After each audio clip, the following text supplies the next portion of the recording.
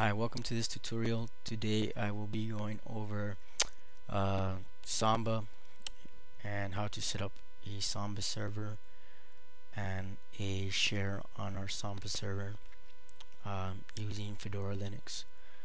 So let's go ahead and start. First thing you want to do is make sure that the Samba packages are installed. In this case, go ahead and access your add and remove software on Fedora and make sure that your Samba server is installed. Another utility that I want you to install is the actual configuration tool that we will use to configure our Samba server. So let's go ahead and find that. And here we go, Samba server configuration tool. Once you have installed that, we can go ahead and start. So let me close this window. The first thing we're going to do is head over to our system and our administration and configure our firewall to allow access to our Samba server.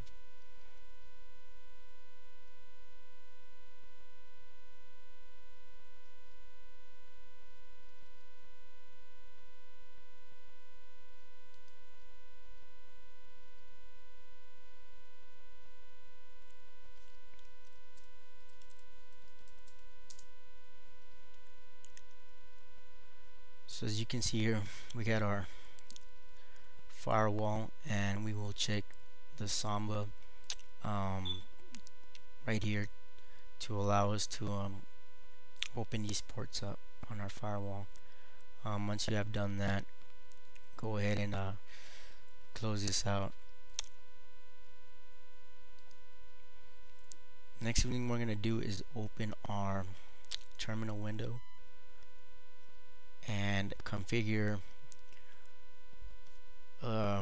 take one step further when it comes to our security. As you know, Fedora has security enhanced Linux, or SE Linux in short, and we're going to configure that to allow access to our Samba shares.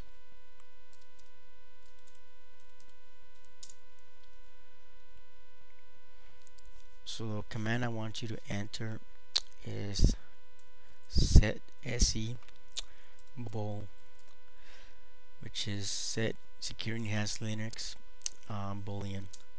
So we'll space it, uppercase P, and we will type Samba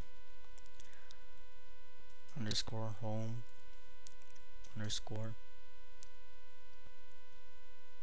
dirs directories space on. Once you have it entered, that will allow us to access shares on our home directory. If you're setting up this as a domain controller, you will have to enter this command, which is Samba domain underscore controller, and hit on. And that will allow us to secure enhanced Linux to allow our Samba server to be the domain controller. Once you have done that, we'll go ahead and start, and we'll keep this on the side for now. So let's go to System, Administration, and let's go to Samba. And this is the reason we installed that configuration tool. It allows us to access our graphical interface to configure for Samba.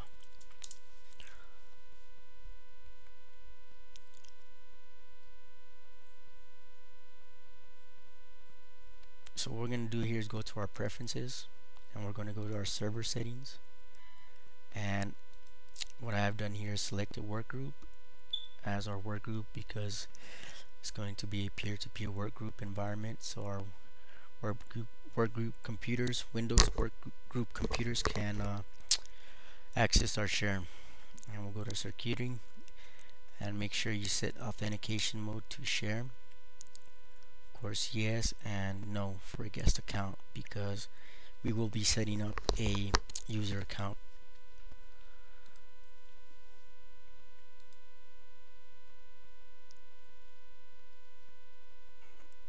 So once that's done, let's go back to Samba users and make sure you add a user that's a user account on your server. In my case, I already set one up, but you may choose to set up a user that you have that's already an account that is on the server. And once you have added, it'll ask you to choose a Windows username and a Samba password in order for you to access a share on the Samba server. So once that's done, go ahead and close that out. As you can see, I've already added my user, and again, I can't stress that enough, it has to be a user account that is on the server so you can authenticate from your Windows machine. And now we're going to add our directory. So what I'm going to do here is browse to my directory that I have selected, and I'll select my share.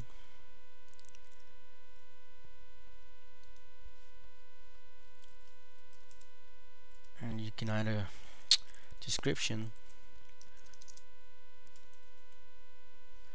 to your Samba configuration file. All the changes that we are making is going towards our smb.conf configuration file in our Samba. So I'm going to click writable and visible, and under access I will choose only allow access to specific users. In this case it will be Fedora, and hit OK.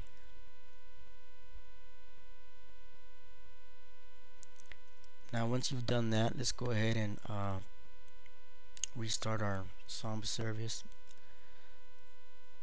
So we'll enter this command, service smb restart.